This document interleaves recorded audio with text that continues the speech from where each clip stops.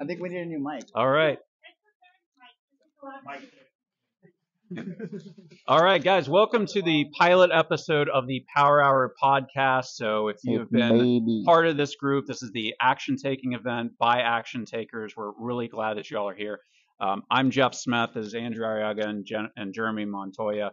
So we're here to have a Q&A session with you guys about all things with investor grade real estate, introduce you to some interesting guests we have about how Power Hour got started, what our vision is going forward. And this baby here is probably going to be extremely distracting for us for the episode. But that's why it's the pilot, and it's going to be awesome. Yeah, exactly. Thank God. So, so let's go ahead and get started. Regina, come hang out with us. And thank you for giving me the chewed on one. Yeah. You can chew on it too. Yeah, let's not do that. So, right. Regina, like for, a lot of people have now seen Power Hour. It's gone across the country, but take us to the superhero origin story. Why in the hell did we do this? Yeah, so for anybody that doesn't know, Jeff and I have been the regional leaders of Houston Sub 2 for about 2.5 years now. And when we first stepped in as the leaders, what we really, really wanted to create was a true community where we have people to do deals with, to run ideas by, and to truly be growing our businesses with. And while we had that to an extent, we had just never truly created the community that we wanted here in Houston. So we were out at Pace's Golden Ticket event late last year, which was just, an event that he puts on out in Arizona. And one of the things that they did out there is they had everybody sort of get into small groups and actually just get on the internet and pick some agents and give them a call. And everybody had to do it. So I don't make calls for our business. I'm our integrator. I'm our systems person. But, when you're around 100 other people making calls, you just make calls, right? It sounds suspiciously like what we do here. I know. So we got back to Texas, and Jeff and I talked about it, and we were like, we'd really like to have a place where Jeff isn't just sitting in his office all day making calls by himself, because what we really liked was kind of the energy that was being created through that event. So we said, all right, let's try to get some people together in Houston to just get together and make calls. We'll call our leads together, and everybody can just feed off the energy. So we kicked off, I think the second or third week of January. We had it in my apartment. I think we had like 6 people there, but it worked. People had fun. We got some calls made. Jeff was teaching a little bit about just how to structure these conversations. So we really liked it. And then the next week, we upgraded and we started having our meetup at Rudy's Barbecue up on the north side. And then at that point, we found kind of our core leaders. And so that was super exciting. Like, we've been able to grow this from basically 6 people in my apartment around the dining room table to, we consistently get over 50 people now. And then we have to get, places like the title company here at Fidelity or Patent to host us so that we have enough room. And that's awesome. And not only that, like, it's now being mirrored in other, communities across the nation. Like, people want what we have created here in Houston. But beyond that, we've also been able to find, the people that we are growing our businesses with, like Andrew, Francesca, Juan, Brad, Jennifer, Jeremy, and that's what we've been wanting, and it's been truly amazing. Regina, I have a question for you. So what do you think why do you think people keep coming back to Power Hour? Or why do you think Power Hour was something that we continue to come back to every single weekend? Because there's no other event like it. Every other event is a networking event or an event where you're just getting pitched services or you're just learning about a topic because somebody's speaking. This is an event where we ask people to take action, and there's nothing else like that. I mean, everybody, what's the first rule of Power Hour? Make a call. Make a call. And what's the second rule of Power Hour? Keep making calls. No, so the reason I asked that question is because of Power Hour, we're now, people call us and have conversations with us, and I've met a connection here in Power Hour. He actually just called me right now, like 20 minutes ago, and he goes, "Hey man, I have a seller. He's asking 170. He speaks Spanish. Can you close him for me?" And I was like, I have no idea what you're doing. I don't know anything about the seller. But I walked around. I know you guys saw me walking around here on 2 phones. And because of a connection that I made on Power Hour, he knows that I speak Spanish. And his response was, hey, I want to lock this up at like 130 to 150. I'm like, great. So then it gives me some wiggle room. So I have a conversation with this seller, figure out his pain, figure out his problem. And a lot of the skills that I've gained was because of what Jeff Smith taught me. But we just got a verbal agreement at 120,000. He wanted to lock it up at 150, right? So it's cool to be able to make connections with people and have interactions with individuals. But the fact that we're actually doing deals together and making conversations, it just makes Power Hour so much more special. It's not necessarily, hey, we're just hanging out, a traditional networking event. It's more of, hey, we're actually taking action, making calls and doing deals. And we have a killer baby who is probably going to be a billionaire in like 30 years or so. Oh, take the glasses. No, keep the glasses. No, you're fine. All right. All right. Okay, so that's sort of the genesis of Power Hour. I just wanted to make sure that everybody knows how it started and how it's grown over just a few months. So I'd really like actually Jennifer to step up here, and I want you guys to talk a little bit about how you joined the group and how you took leadership yes, here. Yes, definitely. I do have one more question before you do leave. I know that we appreciate you guys, you and Jeff, for being, consistent and putting on like accountability calls and stuff like that. And you guys set the foundation for us to come in and be leaders, right? My question is to you, what do you think it makes it so special here in Houston? People are imitating it in other areas, but something about Houston and what we got going on here, what makes it so special? So the most important thing for us was actually finding a core group of leaders.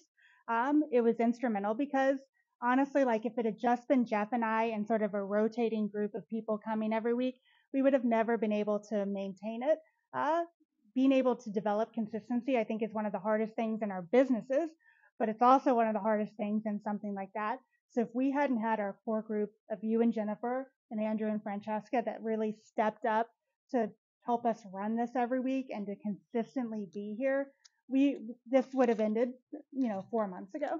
And I think the other thing to augment that is as the leaders started to come here, like you and Jennifer and Andrew and Francesca, and there's a lot of other people who are here right now I can list who I see every week. And it's the culture of what we established, right? Because you walk into in a group and if they're all a bunch of cutthroats, like you want nothing to do with that. But you come into a culture like this group where we're taking action, we're helping each other. Hey, let me take you by the hand and show you how this works out, where we're giving tons of value.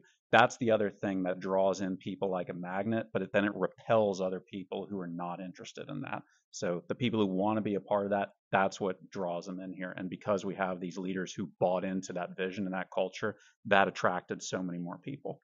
Yep. All right, Jennifer, you ready? Gina White, everybody.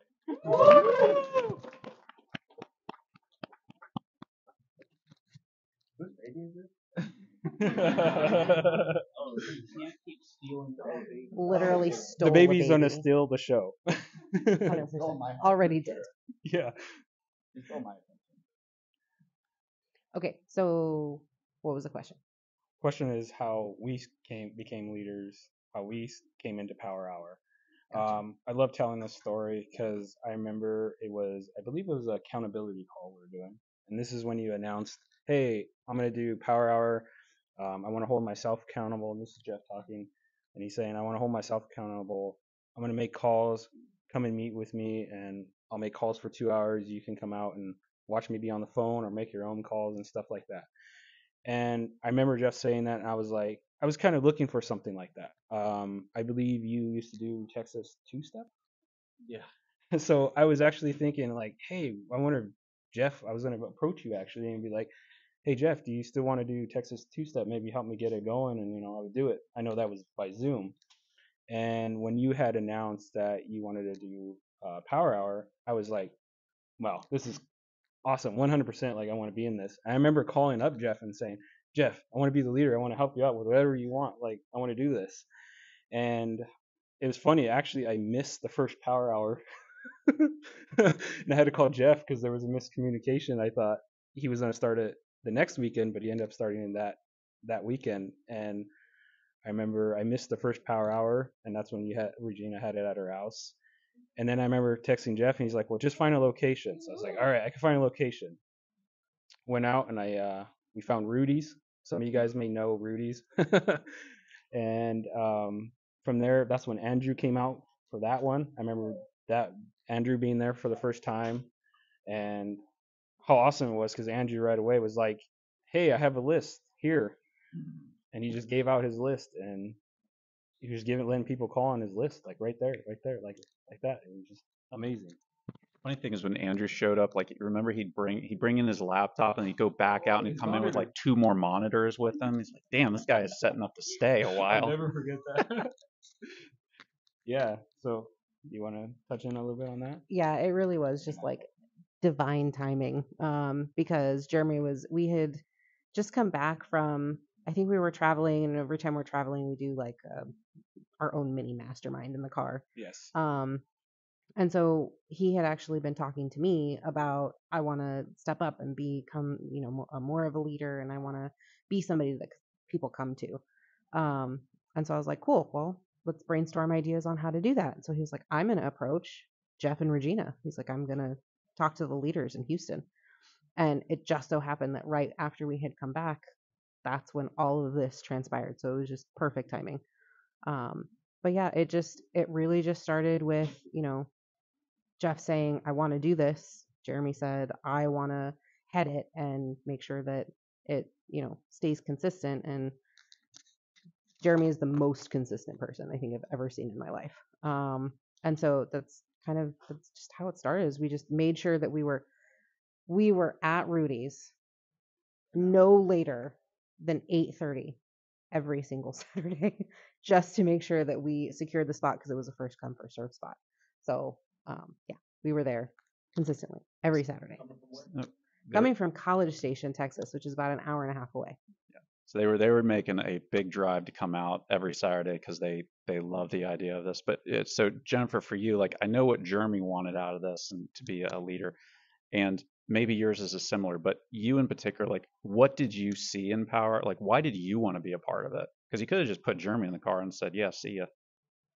I was tempted to. I'm not gonna lie. I'm like, an hour and a half every Saturday. Do you feel it? No.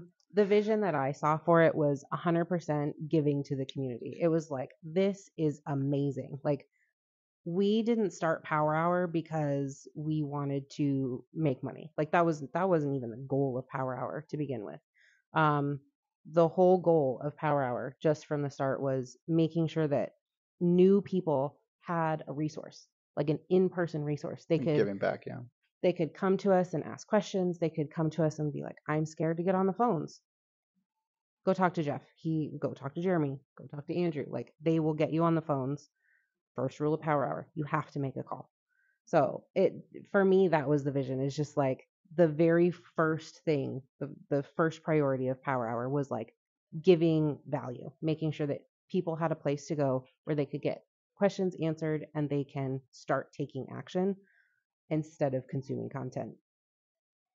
And I think that's the one big difference about Power Hour. And a lot of you guys keep coming back to this because we do make you guys feel comfortable to a certain extent. I mean, we're all at different levels. Some are just getting started. Some don't even know how to spell real estate, right? But we make you guys feel comfortable in a sense to say, hey, if you've never made a call, don't worry. We'll give you a script. We'll give you leads. You can mess them up. You can do what you want with it.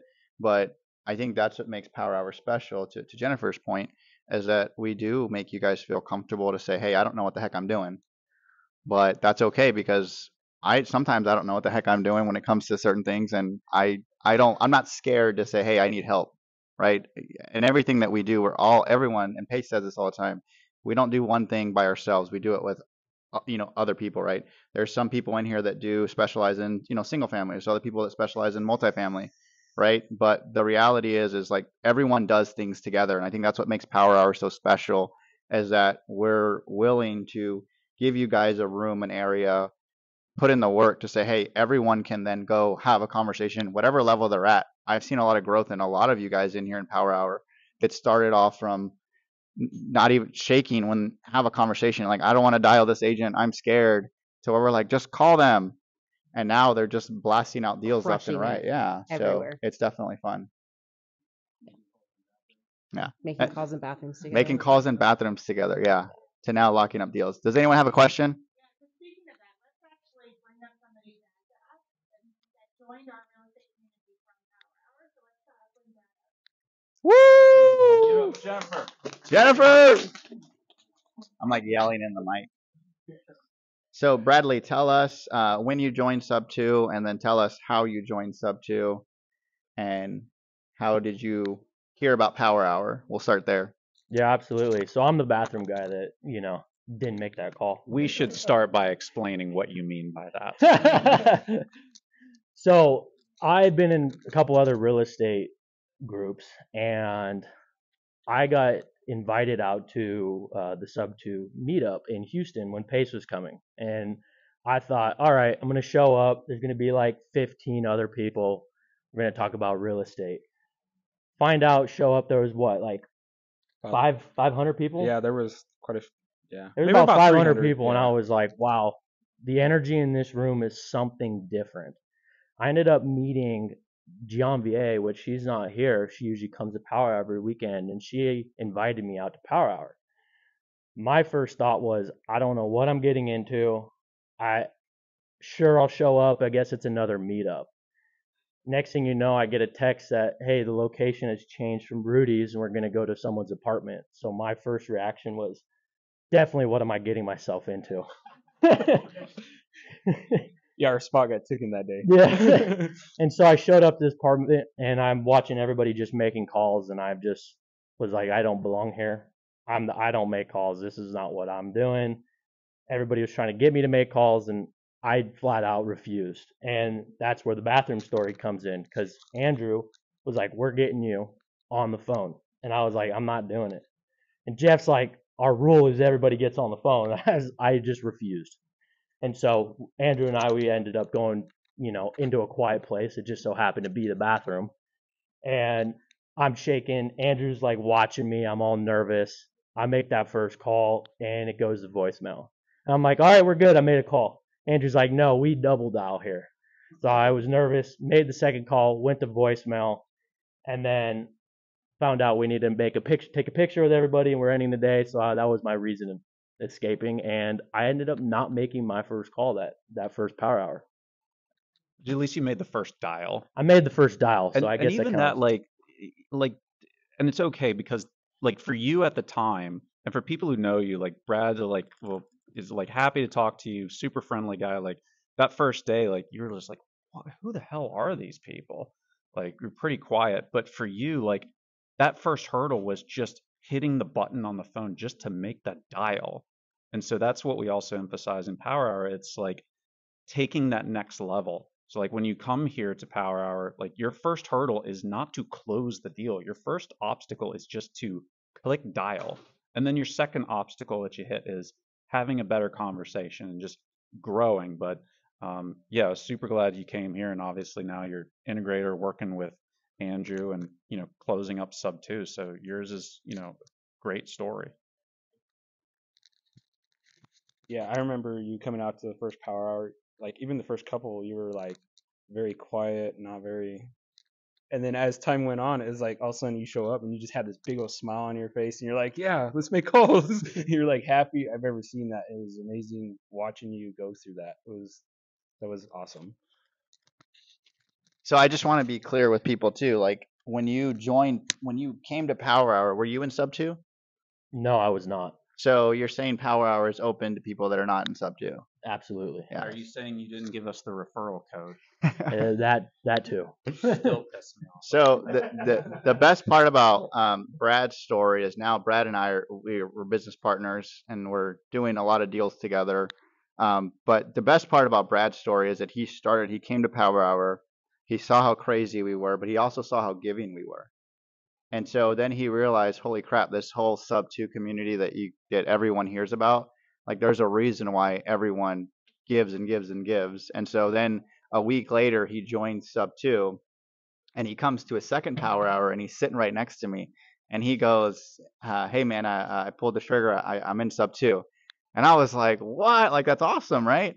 I mean, our biggest thing is you don't have to join Sub 2 when you come to Power Hour. Like you're around us, you guys connect with us.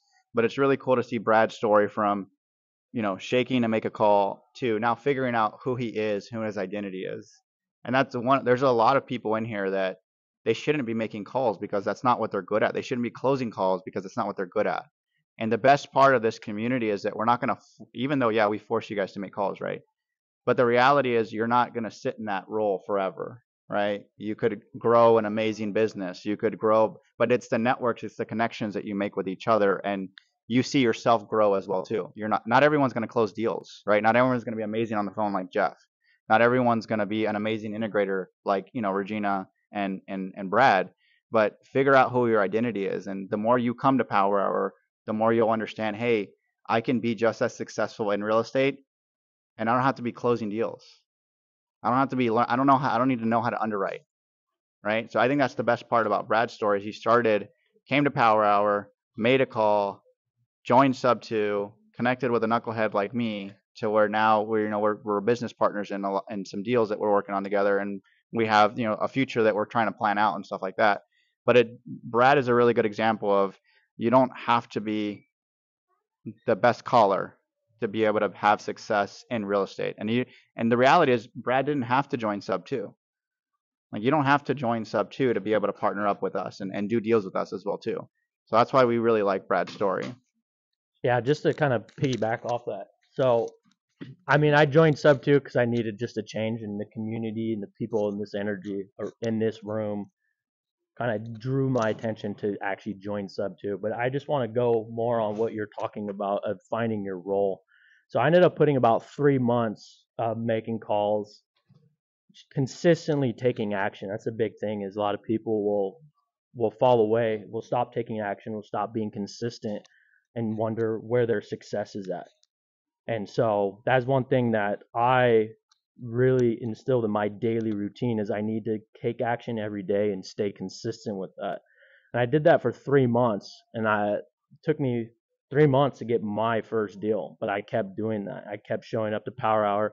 I kept meeting amazing people like you guys, meeting the leaders, and just putting myself out there. But it ultimately allowed me to realize who my true identity and my true avatar is, which is more of an integrator, putting systems together. And so now I've been able to pull away from, making calls and really hyper focus what I'm good at, which is now allowing Andrew and I to, close up deals. We closed up about 4 this past month, and we have a couple more under contract right now. And I've been in Sub2 for 6 months, all because of consistently taking action and finding my avatar and connecting with the right people, the right leaders, and meeting new friends, and just building out that community. So thanks, guys.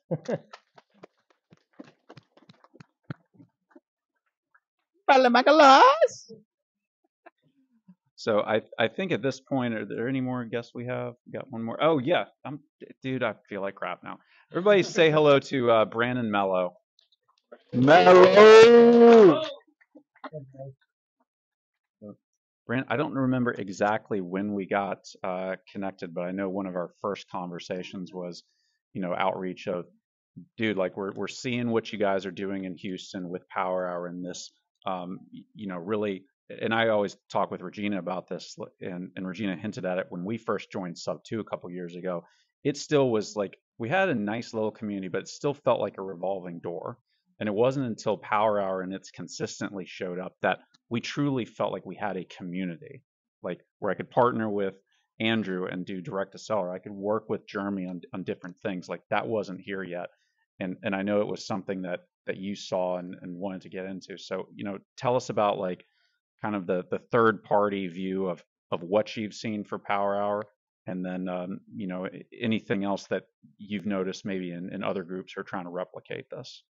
Yeah, and for context too, I'm a part of the Sub2 team. I work for PACE, one of the director enrollments. So I talk to students on the daily, and we met at the Arizona event, all this group of people that host the Power Hour, and immediately I loved what they were doing. I was just talking to Sean over here. He's still here. There he is. About you can see, I guess, the community and love of it for it. But when there's people like a driving force, like how each and one of you guys have for everybody, and how you pour into it, it's not it's not replicatable. I think the idea is there, but the people do matter. And I think you guys are those people that lead it. And that's what brought me down saying, hey, I'm a book a flight. I don't think Andrew believed me that I was going to. He But flew here, guys, from Oregon, Eugene, Oregon. yeah, and then I was like, hey, I've been here since August 18th. Juan, Step Up Man, has been like hosting me, been dealing with me all this time, and I wanted to come over here because I want to make sure I can provide value to you guys and to everybody in this room as well, with connecting with higher level students, connecting and putting this name of a power hour for Houston out there where the spotlight should be, because I don't think it gives enough justice or credit for the hard work these people do from their businesses to come out for you guys, host it for free, help you guys out with closing deals, underwriting, anything you guys really provide. Like many people pay so much even beyond that and really don't even get the result. So the fact that they take their time out of their business, that spoke to me saying, wow, they have something here, and it hasn't been repeatable for anybody else. I've talked to many students who try to do the same. It's not an easy task, and it does take a lot from you. And as business owners, as we all do and know how that goes, everything can always be up in the air. And the fact that they still are very consistent with all this speaks so much. So I think you guys know that right at this point, and we'll want to pour back to each other. And that's just, I think, the Houston love that you guys have. Woo! And regarding that consistency that you mentioned, Mello, we've actually only missed one Saturday in the whole time that we've had Power Hour. Wow. Right. And so we almost missed last Saturday, but Jennifer and Jeremy stepped up and they showed up earlier than what we thought, which is awesome. But that just goes to show you, like, we're consistently coming. Yes, we're taking time from our businesses. Yes, the things that we're offering, you don't see that anywhere else. So to Mello's point, we are being very consistent, and we want to. Like, it's not like we're coming here, we're dragging our butts. We're not doing. I mean, we're actually here. We have the energy. We have the crowd. We have everything. So Mello, you mentioned you work for Sub 2. What exactly do you do in Sub 2? Like, what's your main role? So I'm Pace's primary lender. I'm just joking. You're his lender, huh? You got some money. Well. Yeah, no. In that case, I have a deal that you might want to fund. Right. Everyone's gonna flock to me now. No, I'm one of his. I started out working for Facebook and Google. That's my trade. I actually met, and this is the power of why I love what you guys are doing. I met Pace's top performing team and Pace himself at a networking event. And I connected with their team, and they were like, hey, we like this kid. He may be annoying, but he has some talent. So they gave me a shot. I was a water boy for the first year, doing the audit and things, providing value in the back end for what I know for the business. Just some good insights from like my Facebook and Google trades to kind of really broadcast it. As you know, Pace is a storyteller, so he loves to do that. So dropping my sons to the marketing team, helping them out with that was really great. And that led to being what I'm at now, which is a director of enrollment. I don't know how many of you guys are Sub 2 students or not, but for the ones who are, I would be the ones that you would speak to for getting involved, right? Do a whole call that we all know that brought us here today. So that's what I do currently. And Kevin Cho, I'm sure we all know who he is as well. He's a good personal friend of mine before he blew up with everything. And he just always told me, I know you're an entrepreneur at heart and you have a business. I had it for about 5, almost 6 years while I still at Sub 2. And he pretty much told me he had to decide what to do next. I was pretty scatterbrained. I'm sure some of you guys are with where to start in real estate. But for me, he told me the answer is in front of your face. You talk about it, you're enrolling people, why not just do real estate? And it took me a while to understand that and to detach from a business. As you guys know, to start one, it's like your first baby. It's very tough to do that, especially for having it for 6 years in a row. So I decided the real value is here. The community that Pace has grown, the people that they create for leaders to have is unparalleled. So the answer was in front of my face. I'm like, I got to start doing and tap into more of this. And that's where I met Juan. That's where I met Andrew and the great mighty Jedi Master Jeff over here. So it's just been great. And it was so funny how easy it just takes one connection, as cliche it may seem. It only takes one. And I think that's what you guys have grown the numbers up from here. So to magnetize that, to go back to your point, that's what I do to this day. Helping out students, providing them value. But I love connecting the ones who I enroll with heavy hitters, primary lenders, TCs, other students who can help them out structure deals. At times, I'm almost like a therapist for most beginners because, as you know, it's very scary. So I just consult with them. I'd be a helping ear. After this trip here, I'm going to Orlando to meet some other students down there. Never seen them. I rolled them about a year or so ago, and I want to have dinner with them, or Alicia and Kevin for their husband in Orlando, other students there as well, and just pour back. So that's just where my position is at now. The best connector and helper I can be, since I have that internal data for sub 2 and know who to send you to. So that's where I'm at, just trying to So if provide I'm much. thinking about joining sub 2, Mhm. would you be able to help me with that? If I'm not in sub 2 and I'm thinking about joining. Yeah, I can help you guys out. For me, I lead with the heart is what I do for the calls. So I won't twist your arm to do anything you don't want to, but I will see if it's great for you to do it in the first place. And I will give you with that with people who are the ones who I see and met, like the Andrews and Jeffs, because that's what I'm talking about. Pace is great, the community is fine, but I think the real power is the community, as we all know, and the people, and that's where I speak from that viewpoint. So how do we get a hold of you? On Instagram? Yeah, you can follow me on Instagram, Most Mellow, MOSTMELO. That's my Most tag. Mellow, Most Mellow. So if you guys are thinking about joining sub 2, or if you guys are on the fence about joining sub 2, have a conversation with Mello. We've connected really well here since he's been here in Houston. He's become a phenomenal friend. He's an amazing person. Like he said, he leads with value. He leads with his heart. So if he tells you, hey, you're probably not a good fit to join sub 2, he genuinely means that. He's not doing any sales tactics or anything like that. You guys have any questions for Mello? Questions, comments? I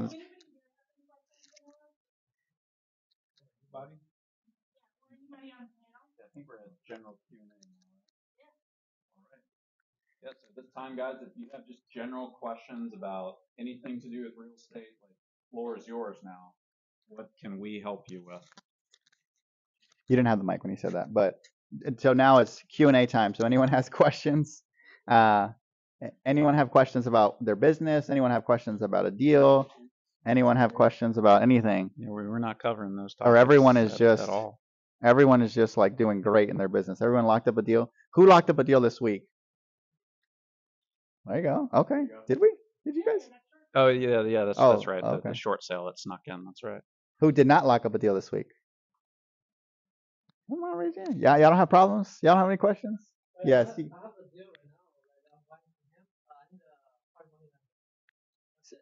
So you need a private money lender? Yeah, so it's more like the entity is a subsidy. Uh-huh. So I think the entity is like 53,400. Okay. So I'm just gonna repeat your question. And what's your name? Hamza. Hamza. So Hamza's asking, he's looking for a private money lender. I don't mean to be mean to Hamza, but if I were a private money lender and somebody raised their hand and said I need private money, no offense, Hamza, but I wouldn't lend to you. Right? Not because I don't know you, but because I don't have a relationship with you. If anyone wants to raise private money here, you got to always start by raising private money by building a relationship with somebody. For the most part, all of the deals that I do and I get funding on, it's because I build a relationship with somebody and I go to them and say, hey, I have this deal, I have this opportunity. Do you know who I can lend? Do you know if anyone can lend money to me? So I have a conversation with these people first. I have a Rolodex of like 10 or 15 private money lenders, private money partners that I want to work with already. So don't find a deal, then find private money. You always have to do the opposite. You always have to build relationships with people. And that's why I come here, because I want to build relationships with everyone. But at the end of the day, when I have a deal and I'm like, dude, I need to fund, it does get very challenging to where it's like, man, we're trying to help you get a deal, and then it makes the deal look worse than what it probably is. So my advice to you is say, hey, build relationships with people. You may find a private money lender today. Great. But I would say build a Rolodex of 5 or 6 people. Build relationships with people. Because there's a lot of people with a ton of money in this room. And you just got to build relationships with people. It's one of my big pet peeves when people are like, hey, I need private money like today. And sub 2 is phenomenal because sub 2 if you want money, you can get funded in sub 2, but it's going to come at a cost. If you want good private money at good rates, you build relationships with people, you figure out how to provide value to people, and then when you need the private money, then you go approach them and say, hey, I have a relationship with you. Hey, I've probably done a deal with you already, right? Any feedback on that? And probably the same advice can be said even for finding buyers. That's what we hear a lot is, do I go find a deal first or I go find buyers? And what Andrew just talked about is like, yeah, you can find the deal and then find a lender, but it's probably going to be at higher rates. You don't have a lot of time to negotiate. You don't have time to go find other opportunities. And it's kind of similar to buyers. People are saying, well, Jeff, is a deal worth 70% ARV minus repair, whatever the heck it is? And the answer is your end buyer is the one who determines what the deal is. So somebody who has a hedge fund who will lock it up for 90%, for example, or at least they used to, that guy is going to beat out everybody else who's still working with the 70% rate. So the point is what Andrew's making, I'm making, your private money lenders and your buyers, you need to simultaneously be building those relationships as you're seeking out deals. Those are most important, yeah. Right, because if you don't know who the buyers are and what they're willing to do, then you can't be entirely confident with what you contract and execute. Because think of it this way, you have that buyer, you're there trying to fill an order at the same time that you're trying to help the seller solve a particular problem. And if you're not the intermediary who can get this all connected and work out, then you can't monetize it. I think I scared everyone by that answer. Yeah. Correct. Don't let that stop you. 100%. Jennifer just said it. Don't let it stop you from making calls. The only reason I bring it up because I was in that same problem, right? And it's been easier for me to now find private money. What happens if I've never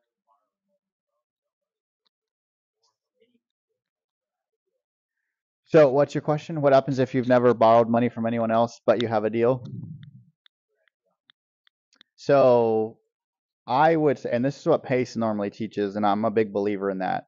I would say partner up with somebody that has borrowed money before. If a good lender is looking at you and looking at the deal, they're gonna say, hey, I like the deal, but I don't know how much I like and trust you. There's lenders that straight out told me that. They're like, hey, who have you done a deal with? What lenders have you worked with in the past? And I say, hey, here are the 3 lenders I've done business with. Go call them. Because at the end of the day, they're always going to underwrite the deal, but they're also going to underwrite. And lenders will do this on not intentional, but unintentional.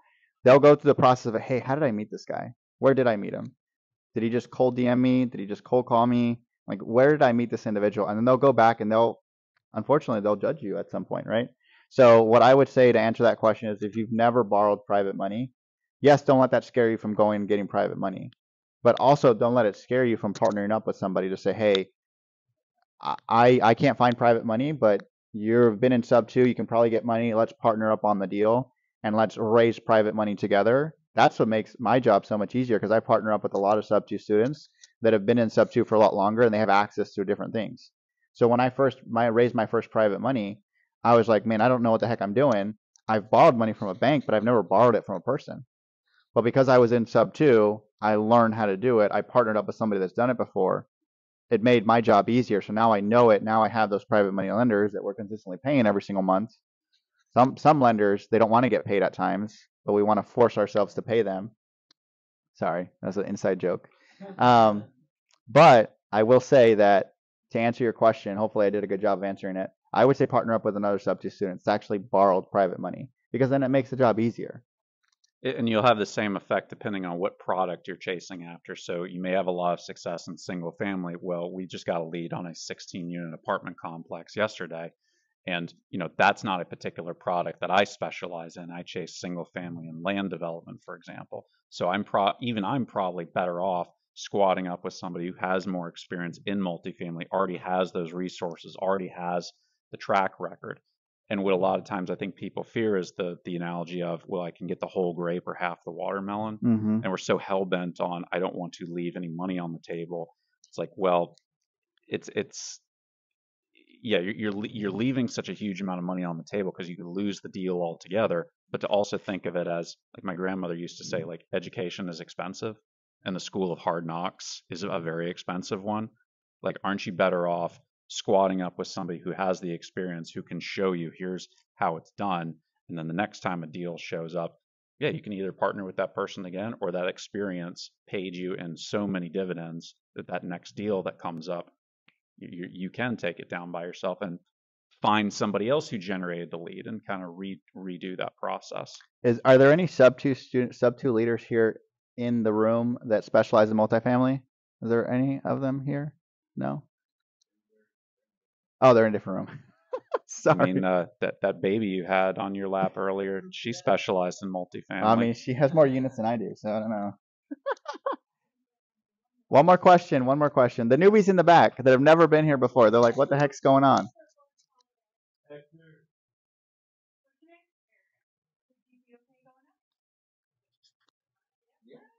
Oh yeah, come up here. Oh, it's all right. This is the second rule of power hour. Yeah. I'm never coming back. Second. Well, Erica, Okay. as you just said that because you've been called up, this is the last time you're coming. So I'm kidding. nice to meet you. Sorry Yeah. to see you go. But what It's been brought real. you to Power Hour? How'd you get here? So I actually want to own a residential assisted living. I'm an RN.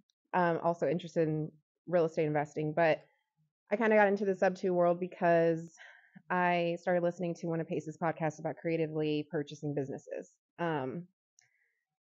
So yeah, what was the question? Why am I here? Yeah. So what brought you out? Yeah. Sorry. How'd you find Okay, Power so that's Hour? kind of how. And then I started thinking, ooh, I could purchase a home Sub-2 to convert into an assisted living if I don't find an existing assisted living for sale.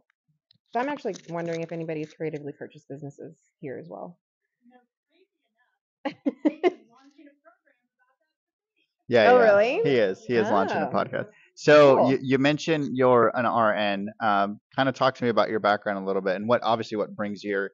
We know what your goals are, but what kind of brings you here? Are you trying to find people that buy businesses? Are you trying to, find other partners that have properties that you could potentially partner up with, or what's your goal? That's a deep Kind of question. all over the place, I guess, because that's my ultimate goal. But I have partnered with a couple of ladies here recently, and we're really looking to flip mainly for the capital. Mhm. And I do want passive rental income, and ultimately do want to also open a residential assisted living. But I am also kind of wanting to learn about how to find like either an equity partner or capital partner for the assisted living. I want somebody more passive because I understand the operations of it. And so I have all the experience which I can capitalize on. I just don't have the money to Got purchase it. an existing. So if I knew of somebody, and I'm speaking of myself, if I knew of somebody that had a rental property that we're trying to rent, and it could be a potential assisted living facility, would you be open to partnering up, or at least, I don't know, I mean, we can discuss it later on, but I guess because I don't know anything about residential assisted living. I'm actually a physical therapist as well too. My wife and I are physical therapists, right? Okay, cool. So we're in the medical So field, you so we understand that right? 100%. Yeah, Right. I've been The need. I was in like 5 this week, so. But I've never jumped into that realm or that world. And we have a rental right now in New Caney. It's all flat. It's 4-bedroom, 2,000 square feet. It's pretty big for the area.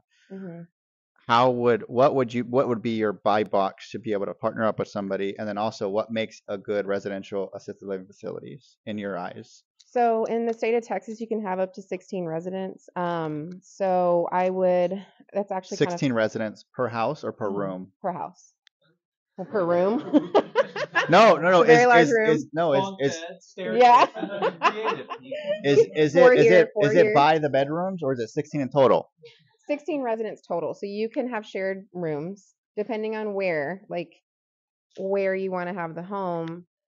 Your clientele, usually you're going to want to be in an area where people can afford assisted living because it is private pay. The average is about $4,500 a month per resident. So you have to find people that can afford that because it's not cheap. So